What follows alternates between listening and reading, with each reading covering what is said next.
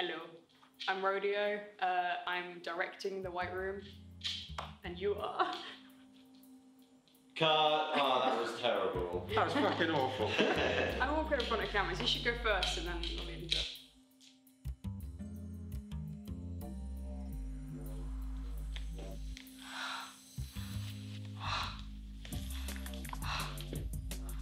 And action! Looking forward to shooting the scene where we have this table laid out, and Ashley, he's sitting at the end of it. And there's loads of these folders laid out on the table with like case files and Polaroids of dead people. And Jane she's here, she's coming up to him, and she's like, Ashley, Ashley, but he's dead. And she realizes, and she's like, ah, because she's in this white room, and it's a really weird space that she doesn't understand because it's purgatory, and she doesn't know that yet.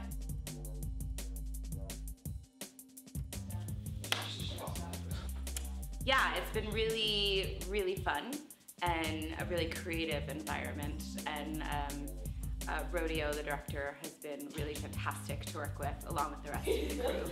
So I'm really happy to be here and spreading my creative, artistic wings. Are you spreading your creative, artistic wings? Oh yeah, flapping all over the place. Feathers flying everywhere. I got to put in contact lenses for the first time in my life, and let me tell you, it's not pleasant. It's quite traumatic, actually. Okay, we're just setting up to film the opening shot of the film, which is Jane looking into the eyes of her dead body. It's quite a powerful scene. We're just gonna do a clean shot of her in the real world, and then we're going to get her into makeup, make her look dead, and then do the same shot, some reverse angle, and it's gonna make the effect that she's looking into the eyes of herself. Is your next scene when the guy... Mark was a police officer, and he got frustrated working on this one particular case, and he quit the force and became a private detective. And he's pursuing this one case which was never resolved, and that brings him to the White Room.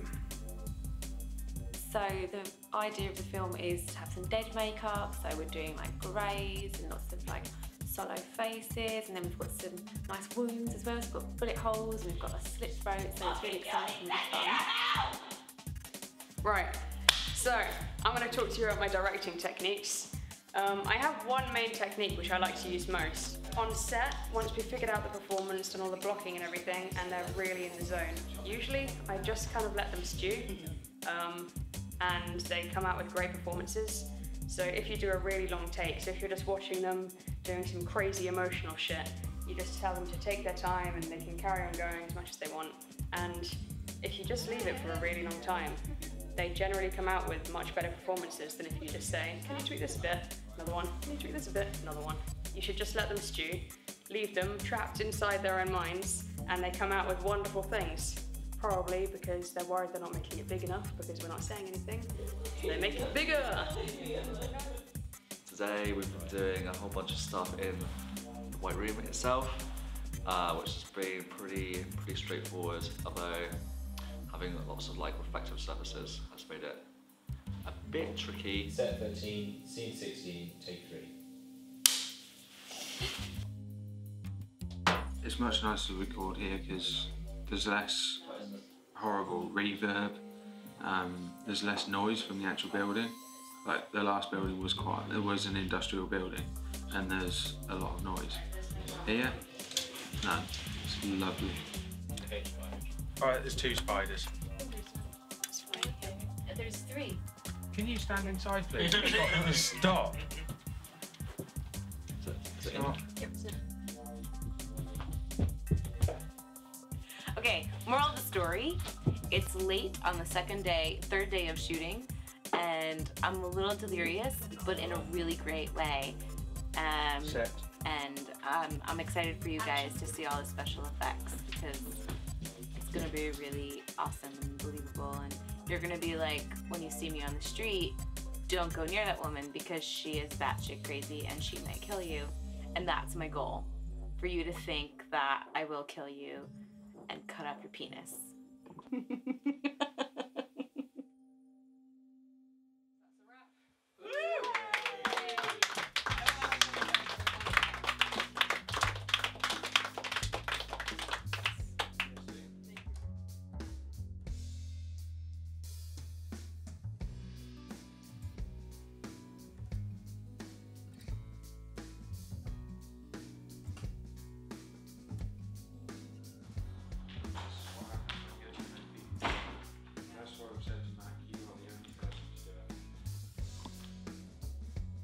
this is how I talk. My name is Will, and today I am camera assistant, and tomorrow, oh wait, I can't say that because it doesn't matter, does it? No one's going to know what day it is, are they? My name is Will, and I am camera assistant and Steadicam operator. Oh, I can't say that, can I? Why not? Because it looks funny. How does it look wrong? Excuse me, we're being interviewed. Ooh. How did they hire you? Because I'm amazing, and they got, I don't know, it just felt sorry for me, so. That's more like it.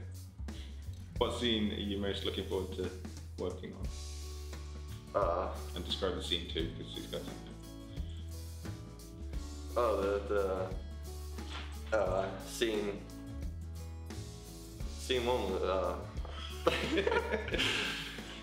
to be honest, I'm excited to film all of it because it's really good and it's a great opportunity to work with these guys because they're amazing.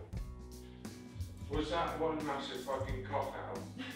Instead of admitting you haven't read the script? I have read the script, but it was a long time ago, okay? I did ask Sam, I said one yesterday, I said, oh, give me the script, bitch. And he was all, you know, that thing he does. Ask me another question. No question. My hobbies consist of masturbating. Where do you see yourself in 5 years? Masturbating. I can't, that's so bad, I really can't say that. That's so shit. Fucking what? You can talk yourself up a little. Okay, so today I am directing, I am producing, I am also editing while directing and filming everything at the same time. Because, you know, I can do all that. Okay, so enjoy the white room, which is gonna be amazing, and we're gonna make us be famous.